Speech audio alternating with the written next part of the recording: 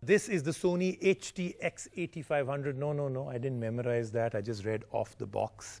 But once again, we go down into that strange world where companies continue to have jargon-filled alphabets and numbers to make up a name. You know, if this had something like maybe Thunder or Roar, I mean, those are very generic, but you know, Sony, you can come up with much better ones. People would remember this. And just as proof of concept, let's try this, a small little game, okay? Tell me, what is the name of this soundbar? And I just told you a few seconds back. Now, I'm sure 99% of you cannot tell me the name. That 1% that do, amazing, but then you must be part of Sony.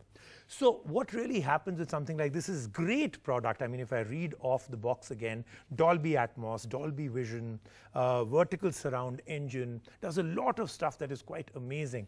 But once again, difficult for you to remember. You'll see it on the show. You'll go to the showroom and you'll be like, I saw it there with on that show with Rajiv, but I can't remember the name. So Sony, you're really missing out on some stuff. But of course, like I said, the product is amazing and Priyanka has the story. 1, 2, 3. Hang on, I'm not exercising because this in fact is too light for me to be using this even as a dumbbell. This happens to be a new soundbar from Sony, and yes, Rajiv, you are right. It is a bit of a mouthful, but I have managed to learn the name. This is the Sony Soundbar HTX8500. But dear Sony, I'm giving this a new name. I'm calling it the Buddy. Why? Because this is going to be your best buddy, especially with the World Cup season underway. This soundbar weighs only about 3 kilos and it happens to be one of the lighter soundbars that I've come across in the market currently. It comes with a unique surround vertical engine. Now, how does that work? I'm not really sure, but I'm going to try and decode the technology and show you if this in fact adds to your TV viewing experience in any which way. With the World Cup underway, I think this is a great gifting option. But first, let's dive into the features. A great TV without a great soundbar is like the perfect dish without good seasoning. Okay, food metaphors aside, the need for good affordable soundbars is now more than ever, which is why we mostly suggest you buy an audio system separately to make the most of a new TV. And Sony is aiming to fulfill this gap in the market with the HTX8500 soundbar, which is priced at Rs 29,990. It comes with all the frills, a built-in subwoofer, Dolby Atmos sound, a virtual 7.1.2 channel surround sound and Bluetooth 4.2 connectivity.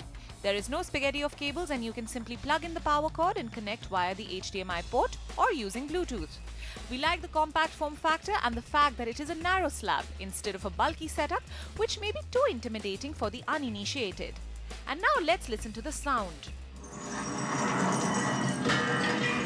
Just before gravity takes hold, scattering chaos to the four corners of the room.